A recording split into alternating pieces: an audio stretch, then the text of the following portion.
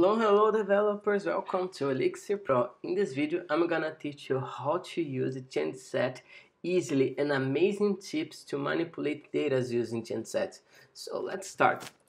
So the first thing is that if you have seen some videos before, I was teaching how to create API easily with Elixir. So in this case, you can create if you want allowed to do this. It's really easy for you.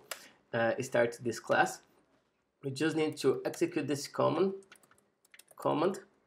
to start using APIs in Elixir. In this case, it's going to be something like accounts, users, which is the context, the schema, the table, and also the values like email, first name, last name. In this case, we're just having the password hash. So you just need to execute this command to start this class. So let's move. So the first thing is I'm gonna start my application. So in this case, we're just having the password hash. So we are having this information when we create some users. Also, if you see, we are having some informations in our Changesets like validate required, and in this case you have to pass all those fields. So if I remove one of them, something like this, we're gonna receive some errors like can't be blank. So now let's start manipulating this information. So the first thing that we should do is like every time we want a default value if you don't pass some information. So in this case, we are gonna use our migrations, but also create a new migrations to complement the migration that we have in create users. So in this case, we're gonna create Ecto gen migration, which is default role. So in this case, the default role, we are having this table which was created. So we can start creating something like using the same one, but in this case we are gonna update our table, so you can pass in the command alter table. The field it's going to be something like a string too, but in this case is role. Okay. So let's execute our migrations. Ecto migrate. Okay, it's alter table. Yeah, am I right? But sometimes I was not execute this command, and in this case we're gonna pass the role like a string.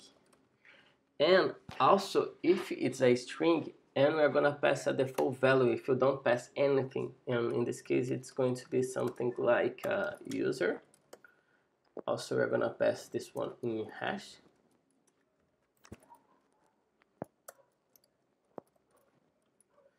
So let's execute our application.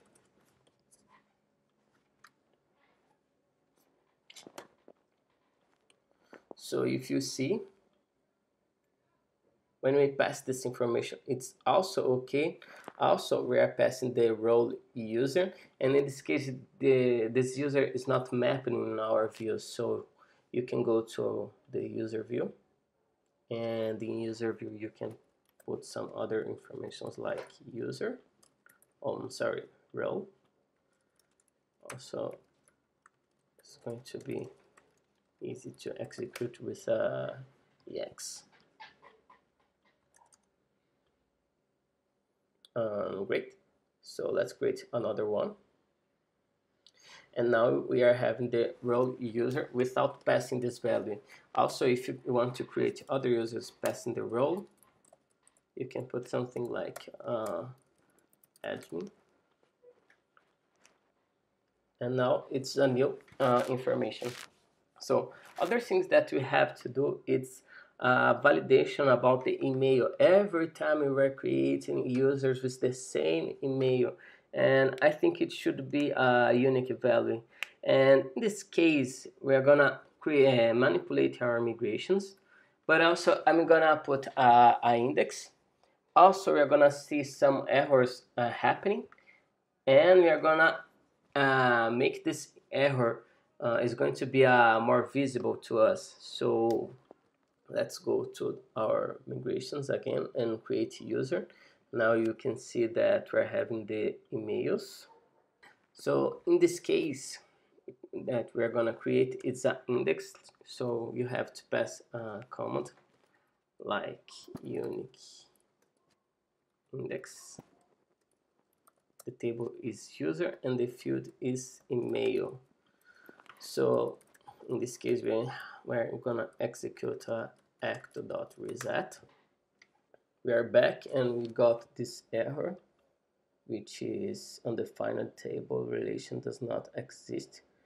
Create index email. The error was mine, so let's execute this command again. The table is not using singular but in plural, so now it's working. So let's execute our application again.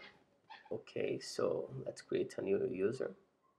So now you can create with this email, and also if you try to create again, you are gonna have some messages errors. In this case, the unique constraint. So we have to configure this error to be more readable. So in this case, we are gonna use the unique constraint. So let's go back to our user and validate required. Problem is here. So we're gonna pass the email because this is the field, and the message is going to be default. We're gonna work some messages, but not right now. So let's try to execute the same command again. So now you can see that we are having a message, and this message is like there is another user with this email. So in this case, we can put another message like there is another user with this email. So it's going to be something like there is an user with this email. So now let's recompile our code. Sorry, this was my mistake.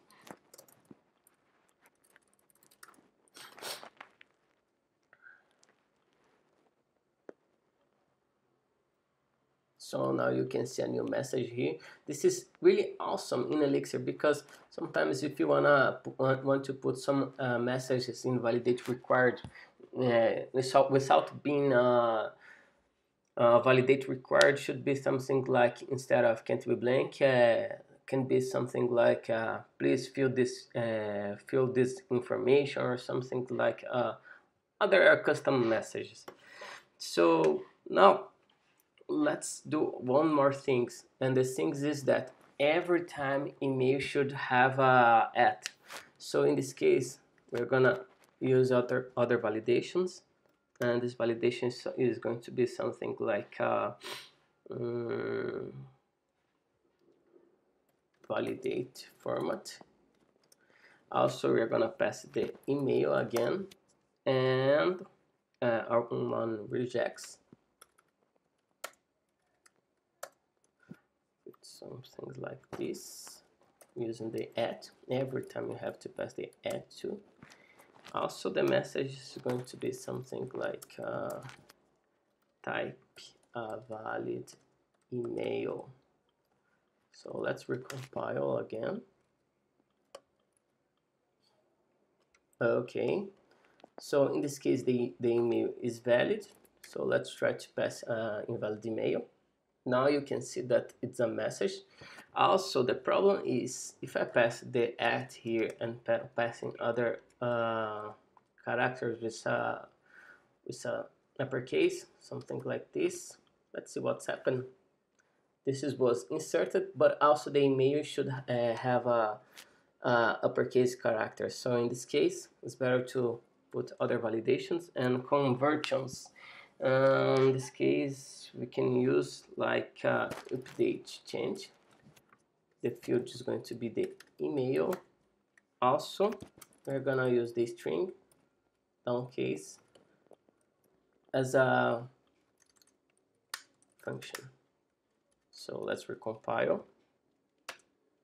Let's test again. Also, every time the email should have a downcase. If you put some other informations in email, something like uppercase characters, it's going to be converted for downcase characters. So other things that we should do is that we are having the hash, but also we need to put some other validations for a mail for this user to create one. So in this case, we're gonna pass the password and password confirmations like embeddable fields or virtual fields, and we are gonna validate if the password is right. So in this case, we're gonna pass the password.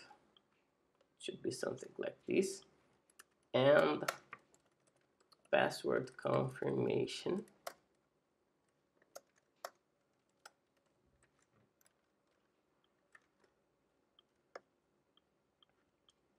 Okay, right. So if we test this, password hash can't be blank, it's okay. We're gonna create one. Also, it's better we start using the Argon 2.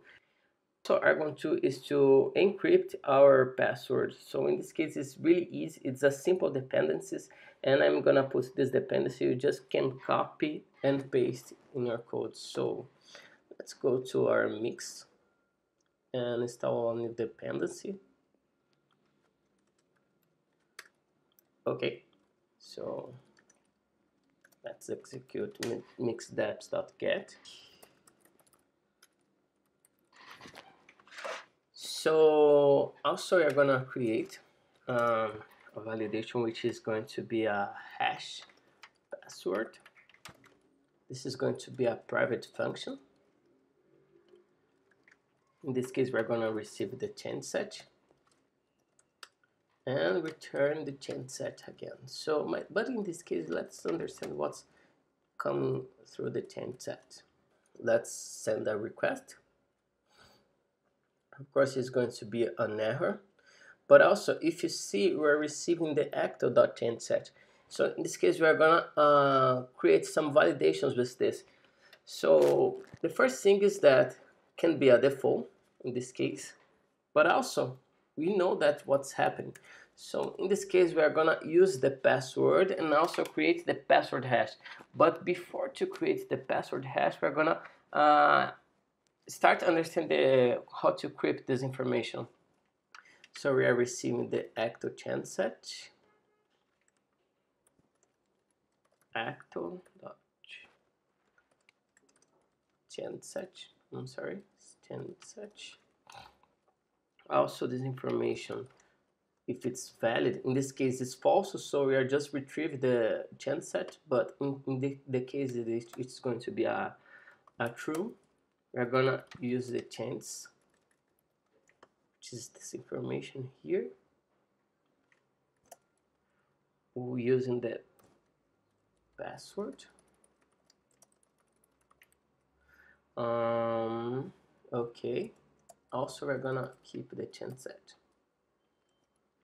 So in this case, we're gonna start crypt our information. So we're gonna use the chant, passing the changeset, also using the Argon to add hash, passing the password. Okay, now we are having this information, and let's start using virtual fields in Changeset. So in our schema too. So in this case, we're gonna create two new fields, which is the password. I think it's better to duplicate this information, like, okay, using the password.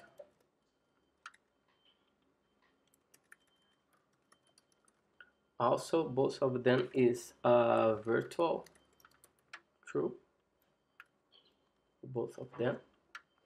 And now we are not gonna use the password, but using the password confirmation.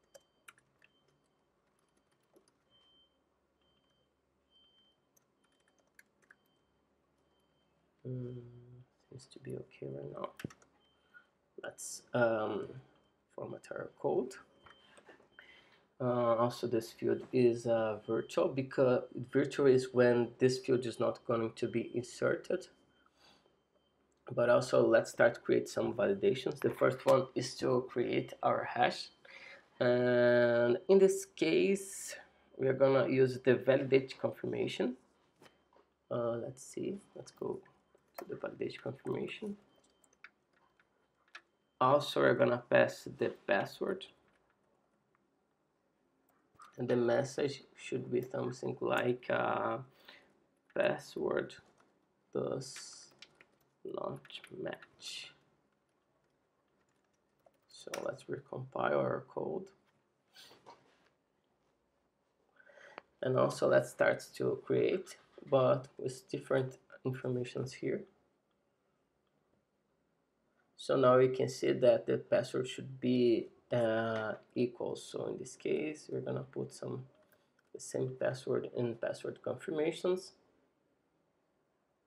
There is a user with this email, so let's create one t1 or 1.com.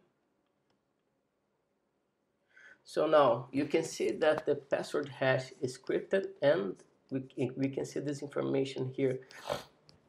Also, this is working, but we are gonna learn some other validations, something like the length, and I think just length is enough to us for this case. Okay, let's create the validate length. So in this case, we are gonna use the validate length, passing the password. Also, min should be something like 6, and max should be something like 100. We're not passing message, but just understand what's happening here. So in this case, we're gonna pass 1, 2, 3. Also, we know that it's working. So 1, 2, 3, and 1, 2, 3. We are receiving these messages. So in this case, the password should have the minimum of 6 characters. So let's put those informations. Password doesn't match. 1, 2, 3, 1, 2, 3. Also, the email is invalid. So in this case, we're gonna pass more than 100 characters, just to understand what's happening. So in this case, we're receiving the other message. In this case, it's better we create a custom message. So let's use the message here. Passing password should have between 6 to 100 digits. So let's recompile. Now let's pass in just 1, 2, 3, and 1, 2, 3. Oh, let's see an error. So in this case, we can see the custom message here. 1, 2, 3, and 1, 2, 3. So now it's working, and now you can see that information we created. So also, we don't need to pass the password hash in our view. So let's delete this. Go to password hash. Okay, let's recompile.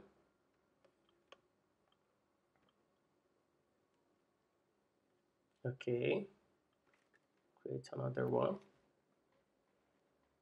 So now you can see that our information to user, it's working.